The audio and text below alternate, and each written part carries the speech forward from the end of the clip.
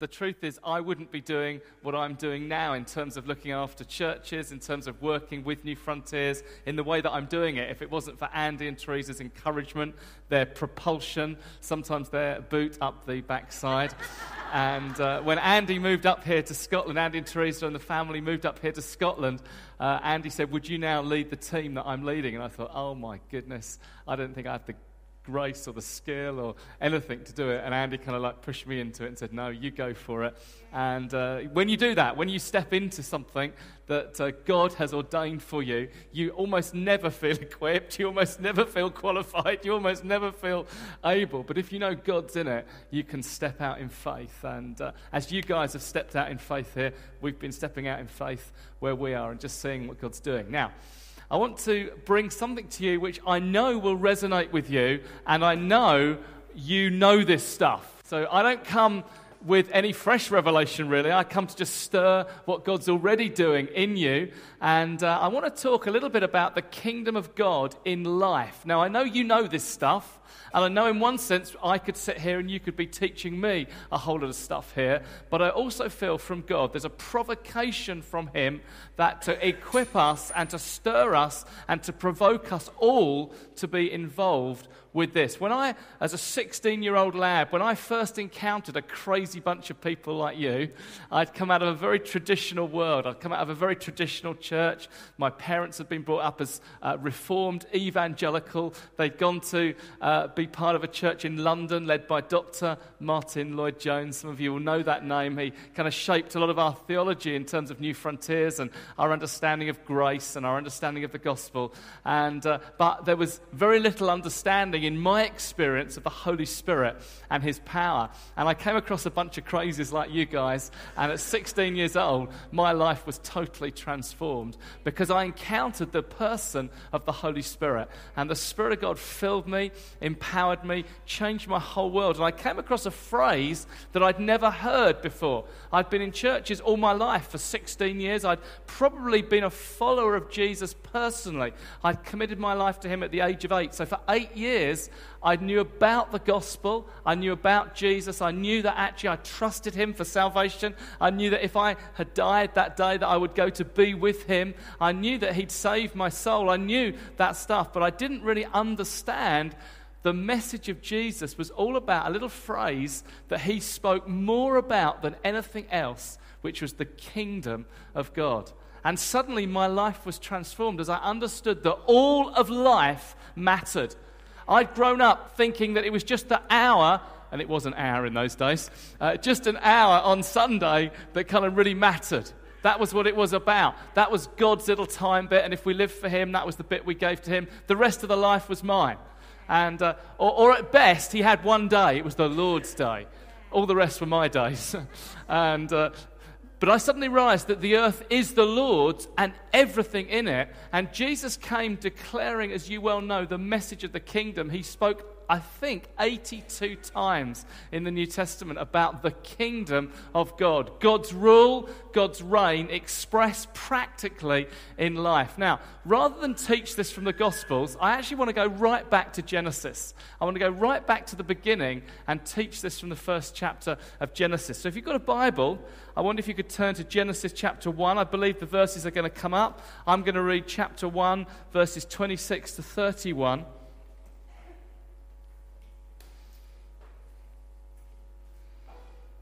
It's so good to root this into biblical theology. It's so good to root this into God's original purpose. God's original plan for mankind was to represent Him, was to be agents, was to be viceroys, was to be those who co-reigned with Him on earth. That's why man was created, to represent His image on earth. Let's read what God says in Genesis chapter 1, 26 down to 31. Then God said, "Let us make man in our image."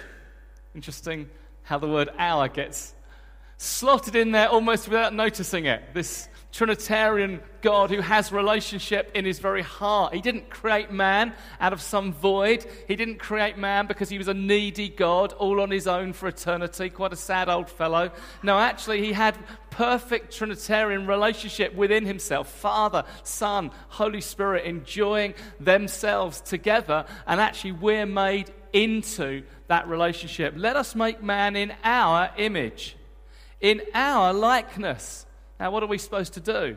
Let them rule over creation. And he's now just going to list what he's just created. The fish of the sea and the birds of the air and the livestock and over all the earth and over all the creatures that move along the ground.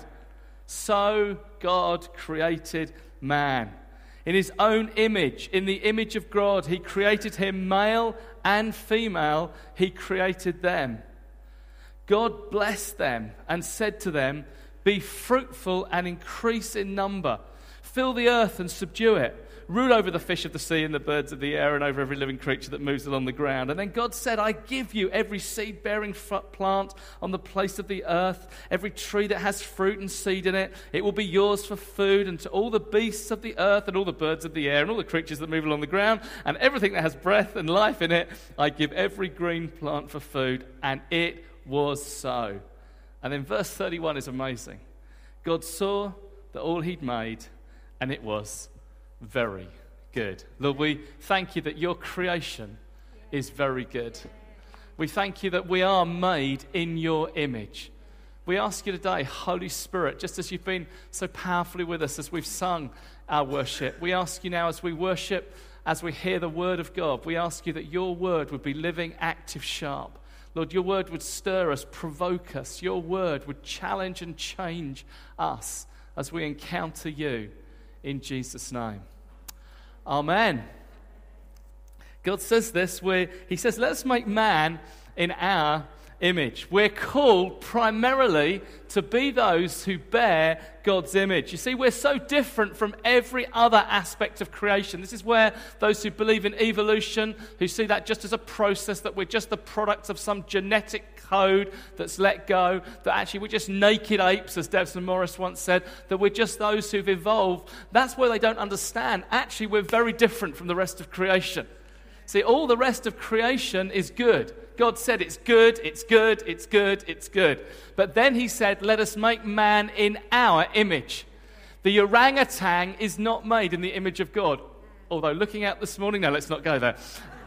It was a joke, by the way, in case you're already offended. The animals are not in the image of God. Creation is not in the image of God. It's a beautiful aspect of his creativity, but we, mankind, both male and female, are the only ones created in the image of God. Everything else was good, but this is very good, because this is created, this is made in the very image of God. And you see, Moses, who's writing this under the inspiration of the Spirit, he's actually being very subversive with the words that he's using. It's important that we understand the context into which every biblical passage is written, because every biblical passage has a context. Unless we understand that, we actually don't get the full benefit of how it was originally spoken, how it was originally heard, how it was originally understood. And Moses is writing in a particular culture of Egypt and Mesopotamia, and particularly the pharaohs who ruled and the other kings who ruled in that area had a particular theology, had a particular doctrine, and that was this: we are the sons of God. We are the divine, i.e. we the kings alone, we the pharaohs alone. We're the sons, we're the only ones made in the image of God. You else are all just ants. You're just workers. You're just those who can build me pyramids and houses and whatever. But I'm the one in the image of God, and you must bow down and worship me. And often the pharaohs would make literal representations of themselves, because, surprise, surprise, they didn't have the BBC and iPods and iPads, and they didn't have media that we have today. So nobody really knew what the Pharaoh looked like unless they'd seen him physically. But actually millions of people could see the image of God by seeing the Pharaoh's statue and bowing down and worshipping him. And Moses is totally subverting that. Moses is bringing the truth of God to say it's not about Pharaoh ruling and reigning. It's not about the king who's in the image of God. It's not about the king who's the son of God. Actually, this is about all God's people being in the image of God. That's God's original purpose, that he made us to reflect his image. We're in his image, and we're called to rule, and we're called to reign. We're called to be God's vice-regents, God's viceroys, God's ambassadors on planet Earth. They thought it was just the king who was supposed to do that. But actually Moses says, no, all of God's creation in terms of humanity are supposed to be in the image of God. And then Moses unfolds it. We haven't got time to look at it this morning, but Moses unfolds this revelation to say, but that image has been marred, but that image has been spoiled, but we've lost the power and authority to rule and to reign because we took it to ourselves. Now, it's ever so interesting to see how that happens. You get this little slithering snake that comes into the garden. It should have been a bit of a clue, really. I don't think any of the other animals talked, but you suddenly got a talking snake in the garden, and somehow that should have caused Adam and Eve to say, hang on a minute, we've got a problem here. The giraffe doesn't talk, the orangutan isn't talking, but we've got a talking snake. And actually, we think, where does evil come from? Well, we don't know. That's a mystery in God. But we do know this: the snake should not have been in the garden. You see, the garden was the first temple paradise. It was the place where God's rule and reign was perfectly expressed. In fact, Adam and Eve, we'll find out in a minute, were supposed to fill the whole earth with that temple paradise. Eden was not supposed to be contained. It was supposed to be spread throughout the whole earth, because God's plan and purpose is that through all the earth, the knowledge of his glory should cover every part of the planet as waters cover the sea. And actually, Adam and Eve were supposed to be priests to God, and they were supposed to bring God's rule and God's reign into life. It's interesting, the wording in Genesis 2:15. That's again where we don't understand it unless we understand the context and some of the word structures. Genesis 2:15 says this: they were called to work and care for the garden. Now that just sounds like he's a bit of a gardener. Just sounds like he's a bit of an Alan Titchmarsh. He's a bit green. They're a bit green-fingered. Well, actually, it was a load more than just gardening. Exactly the same words are used in Numbers about the priesthood. Exactly the same phrase. And that's translated to serve and to guard. And they were supposed to guard the garden. They were supposed to rule in the garden. They were supposed to bring God's kingdom, and something that shouldn't have been there should have alerted them and said, no, you're not welcome in this garden. We're ruling on God's behalf. Get out of the garden, snake. Don't interplay with it. Don't talk to it. But they do talk to it. And it's very interesting what the snake says to them. It basically causes them to distrust God. Basically causes them to undermine their relationship with God, to undermine their trust in God. Has God really said? And what the temptation is, he says, if you eat the fruit of the tree, then you will really know the difference between good and evil. You won't have to ask God. You'll be God's yourself. The temptation was you could rule and reign if you eat the apple, if you eat the fruit. The irony was they're already ruling and reigning. They've already got that. They've already kings. They're already, they're already doing that stuff. And the snake does that today. The serpent still does that today. He'll say, if you want to be really happy, then that relationship with that person, watch that on the television, look up that on the internet, sniff that substance if you want real peace, if you want real joy, drink that. And he lies to you all the time. When actually we've got real joy, we've got real happiness, we've got real peace, we've got it if we're in the kingdom of God. And he lies all the time. And of course, they give in to the lie. And something happens to mankind. Something happens where there becomes like this disjointing. There becomes like this out of kilter. It becomes like there's a separation between God's kingdom, God's heaven and earth. And somehow a man is banished from the garden. He's banished from the temple. He's no longer allowed to go even into God's presence. There's this disconnect that happens at the fall. It's a falling away from God and from God's presence. But right at the beginning, there's this wonderful echo that one day God is going to come and put it all right again. God is going to come and restore it again. God is going to come and realign creation. God is going to come and bring heaven to earth. God is going to come and he's going to once again bring his presence to mankind. And there's a little clue in it that says it's to do with the seed of the woman. It's a bit strange, a bit weird. We don't really understand, or they didn't probably really understand what that meant. We now understand what that means. We now understand that that's all about Jesus. We now understand that the seed of the woman is actually Jesus, who came from heaven to earth as the God-man. We understand he came as the joined-up man. He came as the one representing the kingdom of heaven. He came as God's presence. You see, it was foretold about Jesus. One day he will come and he will be Emmanuel, God with you. The presence of God come. God coming again to join up heaven and earth. God coming again to put us right. God coming again to put into joint everything that's been put out of joint. And as a result of the fall, it's like we became these ruined castles. I don't know if you have them here in Scotland better than we do in England, but the town I grew up in, Hastings, it's kind of known for its ruined castle. Dates back to 1066, which is the only thing Hastings is famous for, losing to the French. There's a little strip of water about 25, 30 miles between us and France. And as my old pastor used to say, on a bad day, you can see France. And, we got this kind of enmity with France, us in Hastings. But we've got this ruined castle. And it was William the Conqueror built it, lived there, whatever. And, once upon a time it was glorious. Once upon a time something really important happened there. Once upon a time there was rule and reign and authority from Hastings Castle. Now it's just a tourist attraction. Now it's just a pile of old bricks. And that's what humanity can feel like. But actually, we were born for greatness. Actually, we were born to rule and reign. Actually, we were born to represent God's authority, to be his kingdom power and authority and presence on planet Earth.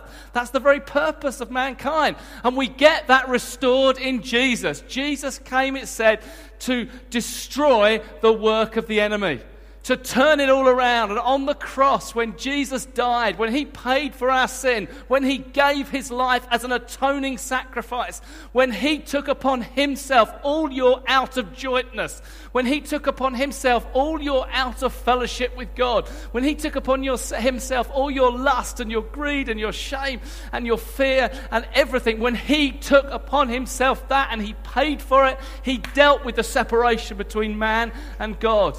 And at that very point, when he said, it is finished, not I'm finished, it's finished, I've done it, I've accomplished it, I've come and given my life.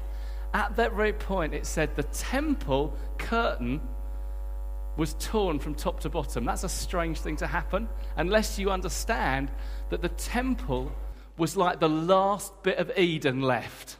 The temple even looked like Eden. Actually, the inner sanctum of the temple was even like Eden. There was the colors of Eden. It represented Eden. It represented the presence of God on planet Earth. It represented what used to be, that God lived on planet Earth, that God was with us on planet Earth, that his kingdom rule and kingdom reign was there in the garden. And actually, the sad thing was that only one man once a year could press into that. Only one man once a year could go into the very presence of God to offer atonement. And even then it was with fear and trembling and blood just in case. And they said, allegedly, it's not in the Bible, but allegedly, they wrapped a rope around the high priest's leg just in case he died in the presence and we had to pull him out. He's dead. He's supposed to be in there. I'm not getting him out. We'll pull him out on the rope. They were fearful of the presence. They were frightened what it might mean in terms of judgment. But suddenly God says, I no longer have a problem with mankind. We are no longer out of joint. We're no longer out of kilter. We're no longer separated because of the cross, because of the blood of Jesus, because he offered himself once and for all as a beautiful atoning sacrifice for our sins, because everything was placed on Jesus. The temple veil is ripped from top to bottom. Man has now access into the presence of God. God no longer has a problem with us. And in Jesus, in Christ, we are restored again to be those to rule and to reign on planet Earth. God's original intention is restored in Christ. Now, let me give you a New Testament verse just to corroborate that. It says this in Romans 5, verse 17. For if, and Paul's using a device, when he says if, he doesn't mean well, if this happened, then that certainly has happened. He says this, for if by the trespass of one man, what's he talking about? Adam's sin, Adam and Eve's sin. If by their sin, death reigned through that one man. Well, it did.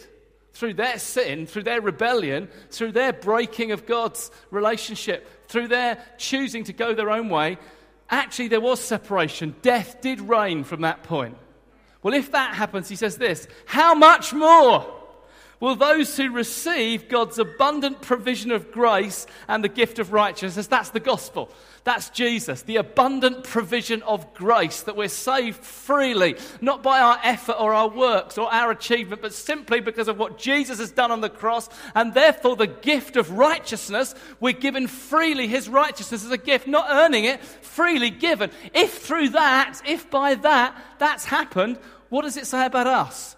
We will reign in life through the one man, Jesus Christ. Reign in life. This is God's purpose. This is God's heart for you as a community. This is God's heart for us as those who are now followers of Jesus, that we are those who rule and reign in life.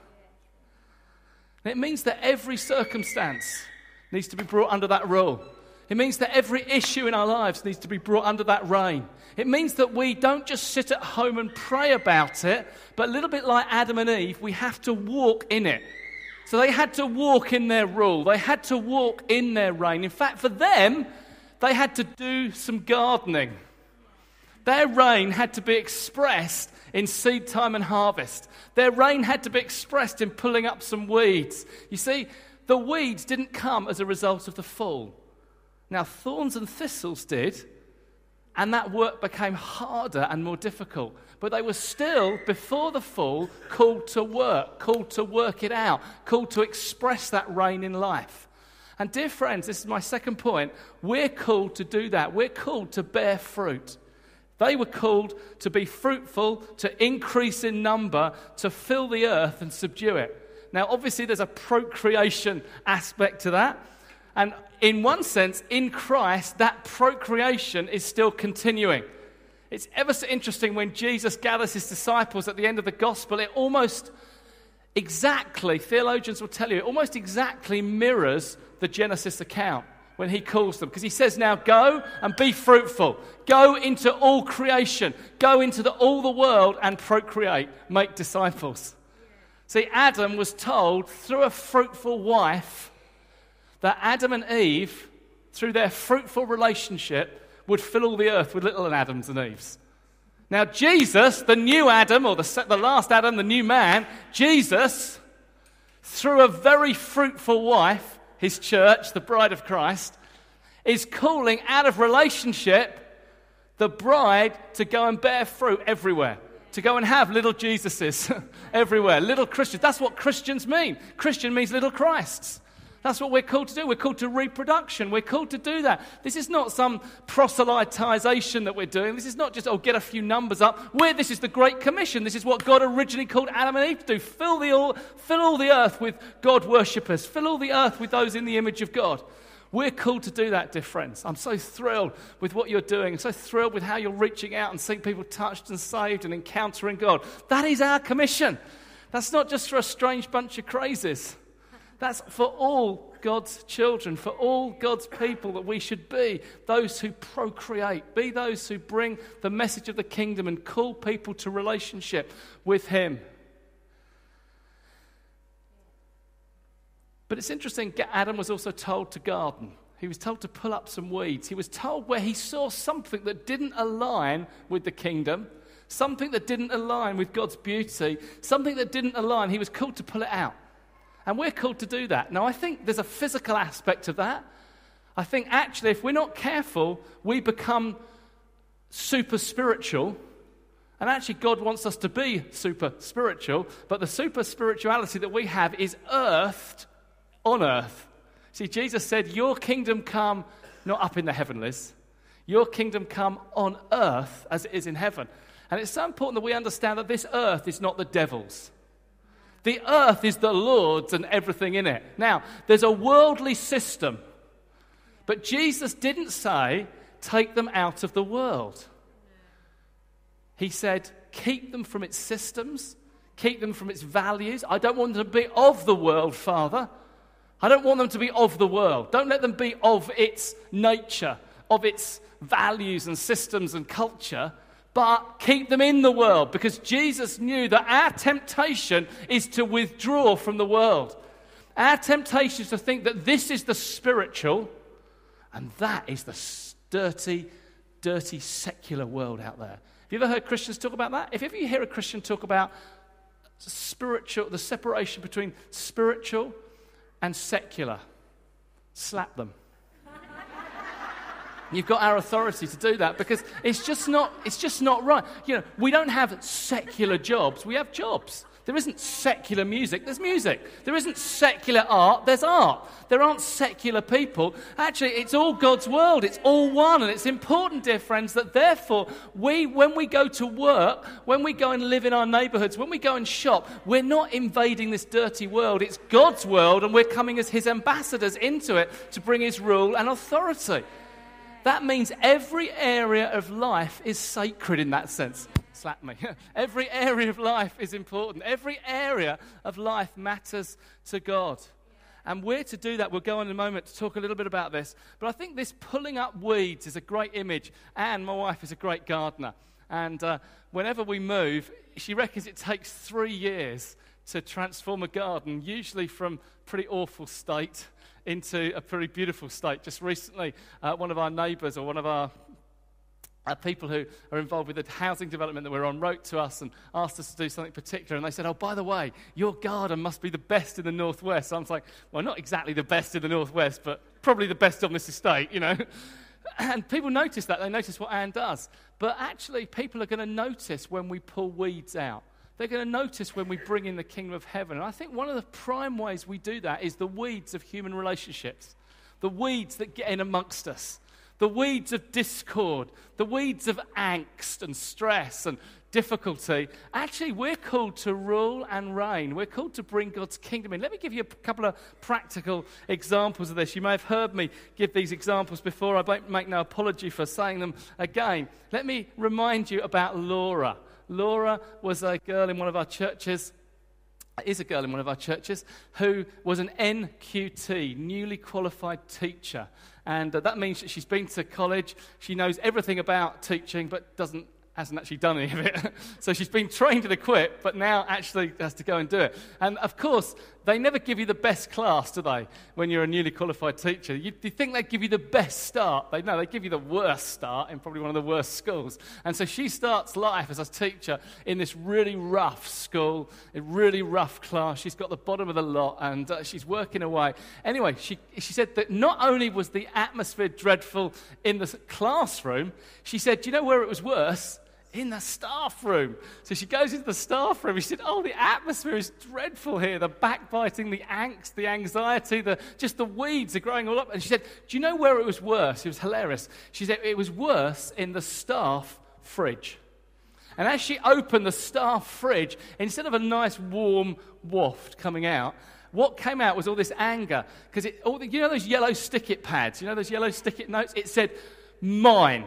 Keep your thieving hands off. Who stole my milk, you son of a so-and-so? And it was like, whoa, it's like all these things are on there. And obviously people were being quite territorial and being quite full of angst. And anyway, she said, oh God, how can I change the atmosphere of this school? I'm not a governor, I'm not the senior teacher, I'm not head of department, I'm just the newly qualified teacher who doesn't even like it here.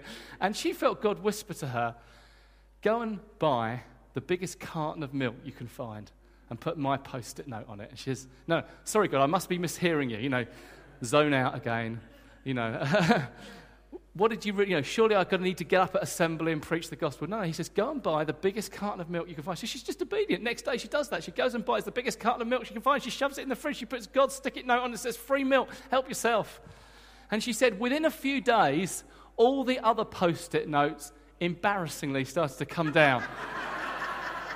She said, people, because she did it every day for a week, people started to talk about, who is this gracious, kind, nice person. Who would buy milk for everybody? And they started to talk about random acts of kindness, and they started to talk about these things. And she said within that first month, the whole atmosphere in the staff room totally changed. She said then within the term, it started to change in the classroom. Guess what? Leadership matters. It started to change. And then she said within that first year, the academic achievements of the school started to change. Now, I can't scientifically prove that that was down to Laura buying a few pints of milk under the inspiration of the Holy Spirit, but I believe it with all my heart. Pulling up it matters. It matters praying for the sick. It matters showing compassion. It matters buying a few pints of milk. It matters that God, don't say, oh God, it's so dark in this office. Of course it's dark in the office. That's why out of the mercy of God, he's put the light of the world into the office. You are the light of the world. And he's put you in that dark office. Don't say, oh, I'm just praying for another Christian. Why? There's enough light from you. Now, God might, in his grace and sovereignty, give someone else to shine with you, because one can turn 1,000 and two can turn 10,000.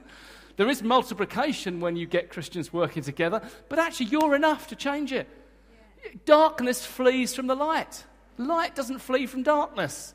A little candle in a window can be seen from miles around in darkness. Thank God it's dark. That means that even your light shines. You know? You don't have to be that great in the darkness. We just have to be who we are. Let me give you another illustration. I got this. People always laugh when I tell them this, but I got this from the One Show. I get all my... You have the One Show in Scotland, because I've seen it when we're on holiday. We always holiday in Scotland, and I watch it even when I'm up here. I get all my cultural insights from the One Show, and Alex and Matt sitting on the sofa. Anyway, Alex and Matt are sitting on the sofa just over a year ago, and suddenly on the sofa is this absolutely beautiful, beaming, Nigerian-looking lady, and she's just sitting on the sofa there, just beaming away. And I think, oh, there's something special about her. I can see the light of God out of her eyes. I mean, she's not extraordinary, but what's she going to be interviewed about? And they say, oh, we've got Mimi Asher with us, and she's going to be telling her story. Anyway, this is Mimi Asher's story from the One Show. Mimi described the estate that she lived on in London as, and I won't do her accent very well, but she says, not even a place that the devil himself would live. She was Welsh, I know, yeah. I won't do her accent. In deference that there are some ladies of different origin here. No, I can't do this wonderful Nigerian accent that she had, but she was so beautiful. She said this, a place that not even the devil himself would walk through, because the young people were terrorising the estate. It was a place called Brixton in South London. One gang member was pictured on the front of the Sun newspaper. Now, some of you know that the Sun is not the most edifying newspaper. And on the front of the Sun was this gang member from her gang brandishing a submachine gun. But to her horror, she found out that her son, Michael, had joined this gang. And that she decided to do something about Michael wrecking his life. So she began to take on the gang, not with violence, but with love. She started to invite the gang members into her home and cared for them by offering to feed them and wash their clothes. She helped set up a range of activities to give the young people positive things to do. They set up a football team. A football team? A football team. Cookery lessons. Dance classes. She prepared healthy meals with them and gave them safe access to learning and computer technology and training courses. And from there, a remarkable story emerged, with the gang eventually being decommissioned by the love that Mimi constantly demonstrated. Through her witness over 3 years, not 3 months, not 3 weeks, not 3 minutes. We always want it quickly, don't we? 3 years, but not 3 decades, 3 years. Mimi and her neighbours, because she recruited her neighbours into this, helped 60 young people out of the gang and have seen their lives totally transformed. The young man pictured with the submachine gun on the front of the Sun newspaper is now a respected mentor helping other young people to get out of the gangs. The ex-leader, Carl Loco. I mean, don't you know you were born to lead a gang if your name is Carl Loco? You don't mess with him, he's loco. Carl Loco Carl Loco is now a successful musician and also acts as a mentor helping young people leave gangs. But the best news of all, and the One Show report ended with this. It ended with, because you guessed it, Mimi is a Christian. It ends with Mimi's church service, her church meeting. The best news of all is that Michael, through this process, became a Christian and is now regularly preaching at Mimi's church. And the One Show, this is the One Show, secular, slap myself, shouldn't say secular BBC, ungodly BBC, showing this church service, Nigerian black church service, wonderful, with this guy preaching the gospel of Mimi, beaming, that's my boy, And you think, this woman, she was not impressive. She was not an impressive woman, but she was full of love and passion, and she changed her world. Dear friends, take a look in the mirror. We're not all that impressive. We're not, when you just kind of look at us. We don't look like we're the most powerful and most influential people on the planet, but we really are. We really are those who are called to change our estates, called to change our lives, called to bring change. Now, you guys are experiencing that big time in healing. I applaud you for that. We need to see much more breakthrough in the supernatural. But all of life is supernatural, and this is as supernatural to break through in council estates, to break through in relationships, to break through in fridges, to break through in these things. It's all about all of life being used for the glory of God. Let me end this by saying I believe that we're called to take responsibility in all of life. Wherever God has put you, He's put you there for a plan and a purpose. It's not coincidence where He's put you. It's not coincidence where you're living. It's not coincidence in that office environment. And it's not coincidence that it's tough and dark, because He's put you there to shine as a light. Now, let me just end this by saying you could just interpret everything I'm saying individually.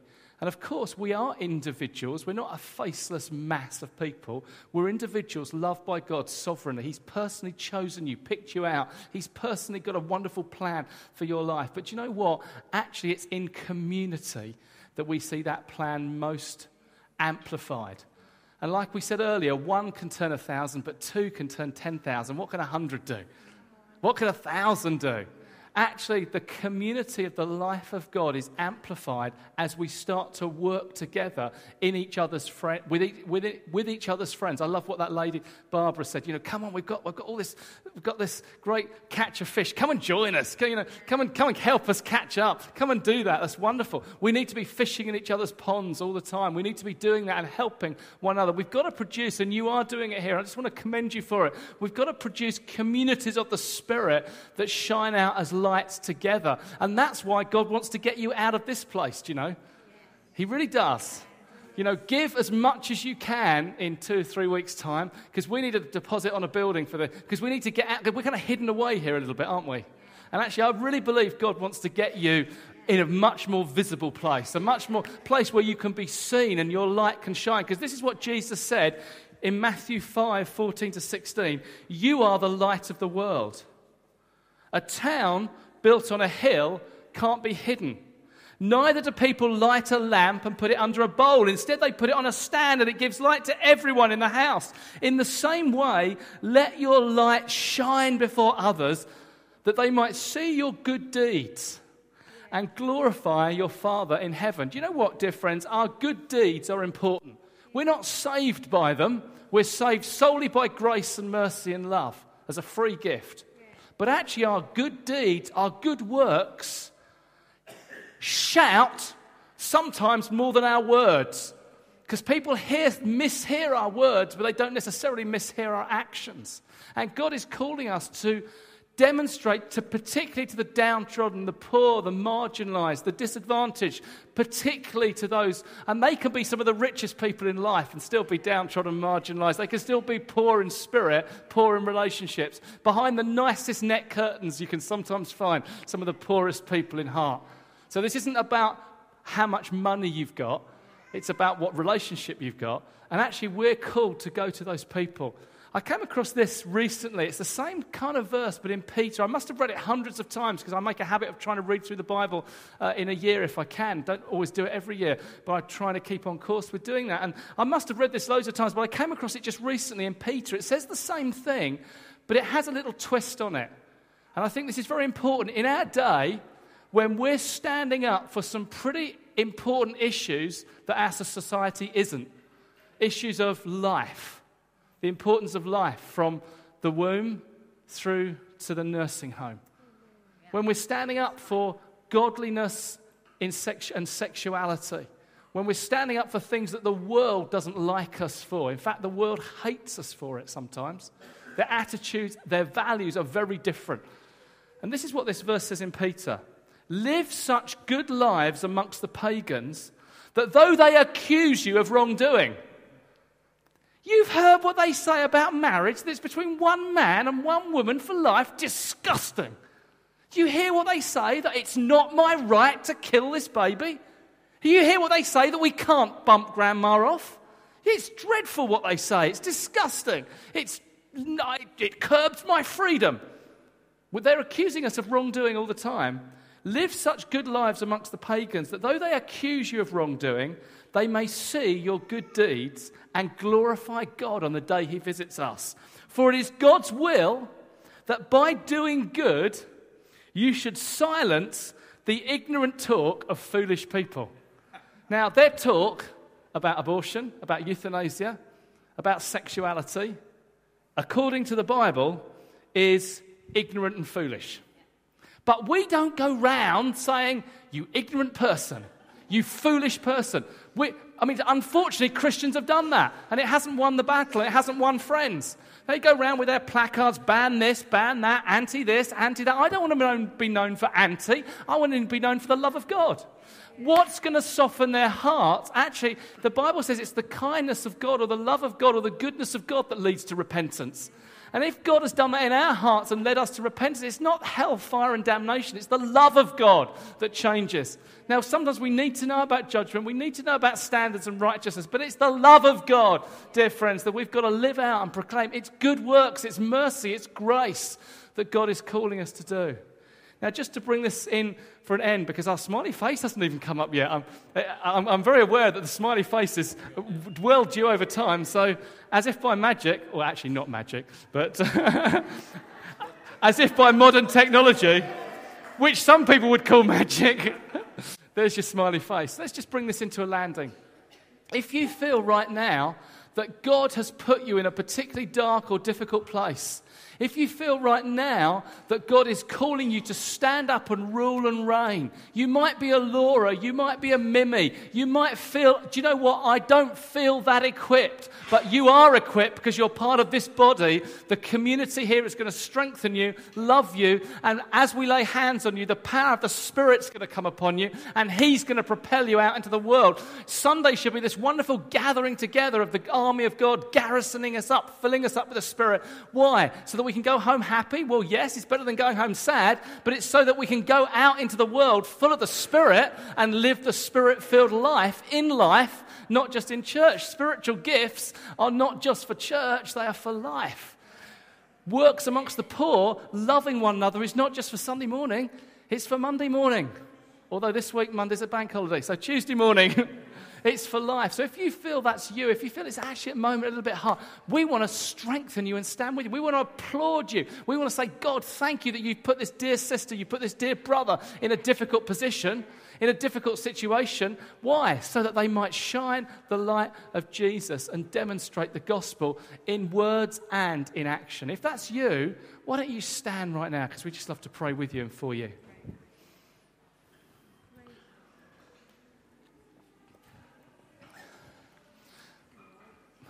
Let's just, for a moment, see, we get so spiritual in church, don't we? We all kind of close our eyes. Look at these people. Look at them. These are your sisters.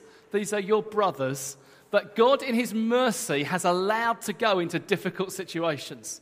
Do you know, we actually applaud you. We applaud what God's done in you. We thank God. We literally applaud you. We thank God. We thank God that He's graced you And his love is so on you that he's put you in difficult places. Now, we don't then sit back and say, ha ha, good luck with that then. No, we stand with you, we pray with you, we lay hands on you, we ask right now that God would fill you with his Holy Spirit. So how we're going to end this meeting, I think Andy's going to direct us in terms of breaking bread, but how we're going to end this part of the meeting is that we're literally going to do that. So do me a favor, stick your hand up if you're standing. I'll tell you why. Because in a moment, I'm going to get everyone to come round you, and as soon as everyone stands up, nobody will know who's standing. So would you now go and stand with your friends? These are people that we love and trust, people that know you. Gather round them. If you're a visitor, perhaps you'd put both hands up in the air so that we might send some of the ministry team around. So we've got some visitors here that may not know people in the church. We honour you and respect you, but we're going to make sure that some people who really want to bless you and stand with you. Put your hand down when somebody comes to be with you. So there's a lovely lady here who's just standing up. There's somebody at the back. And there's a gentleman here. The gentleman here is a visitor, both hands in the air. So he would love to be prayed for. We just want to make sure this is done honourably and with some integrity. Anybody not being prayed for? Right, let me pray. And there's nothing special about my prayer, but I'm just going to amen what we've been talking about. Actually, this is as you get prayed for. And in a moment, I want everyone to pray their hearts out over you, to ask God to fill you with the Spirit. Lord Jesus, we thank you that you have restored our relationship with God. Jesus, you've put us right, that we were once alienated. We didn't have this relationship, but in Christ, it's been restored. In Jesus, we've been brought back into our original purpose to mirror you, Lord, to be made in your image and to rule and reign in life, to be fruitful, to increase in number, to multiply. And right now, Lord, we pray for our sisters. We pray for our brothers. And in Jesus' name, Lord, we pray for an empowering of the Holy Spirit. We pray, come, Holy Spirit. Right now, as we lay hands on them, Lord, fill them again with love. Fill them again with power. I want to ask you, Lord, that tomorrow, Tuesday, Wednesday, Thursday, Friday, Saturday, right through the week, Lord, that they would find that they are full of the love of God for friends, full of the love of God for work colleagues, full of the love of God for family and neighbours. I want to ask you, Lord, you give them works and words to say and works to do. I pray in Jesus' name, Lord, they demonstrate the love of God in every aspect of life. Now, why don't you just pray for them? Why don't you just ask God to fill them with the Spirit? Just come on them powerfully, Lord. In Jesus' name, amen.